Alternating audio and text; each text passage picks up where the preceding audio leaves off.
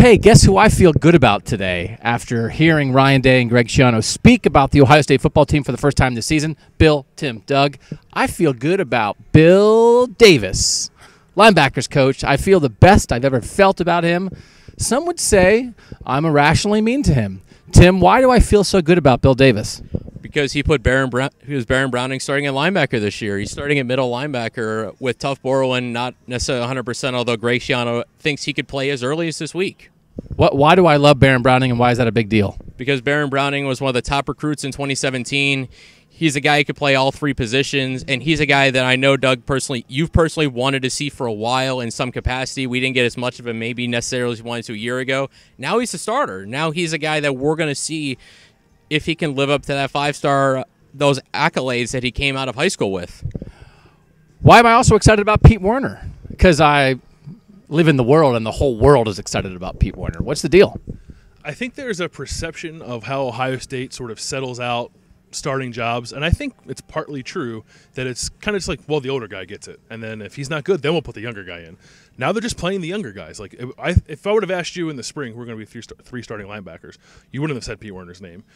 I would not have said the three guys they announced, no. Maybe you would have said Malik Harrison. Not that group of three, right. Maybe you would have said Baron Browning, but certainly not a middle linebacker, and you definitely would not have said Pete Werner. Keandre Jones you would have said.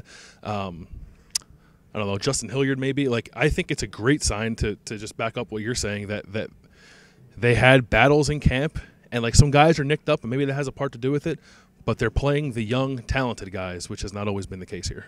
I think that linebacker group's going to be good. I'm legitimately excited to see what they do on Saturday, and then they're going to get Tough Borland back. He may play on Saturday. Greg Schiano said we thought he might miss the whole month of September.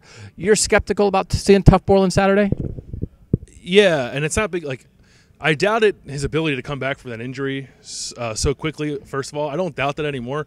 I just what do you get out of playing a guy coming off that injury against Oregon State? I wouldn't play him until TCU or work him in slowly against Rutgers so he can play against TCU, but I don't see any value in playing him against Oregon State. I think the thing that's going to be interesting going forward is Baron Browning and Tough Borland are very different players. I think they can both help this team in different ways. I do think they'll rotate. I think Baron Browning may end up playing outside and inside at times.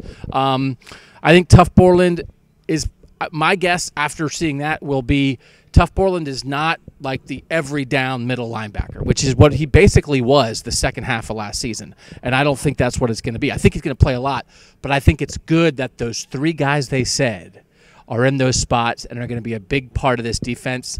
Bill Davis, I'm coming around on you. Bill Landis, Tim Bielek, Doug Maurice, we're talking football and the Buckeyes at Ohio State. Spring down formal.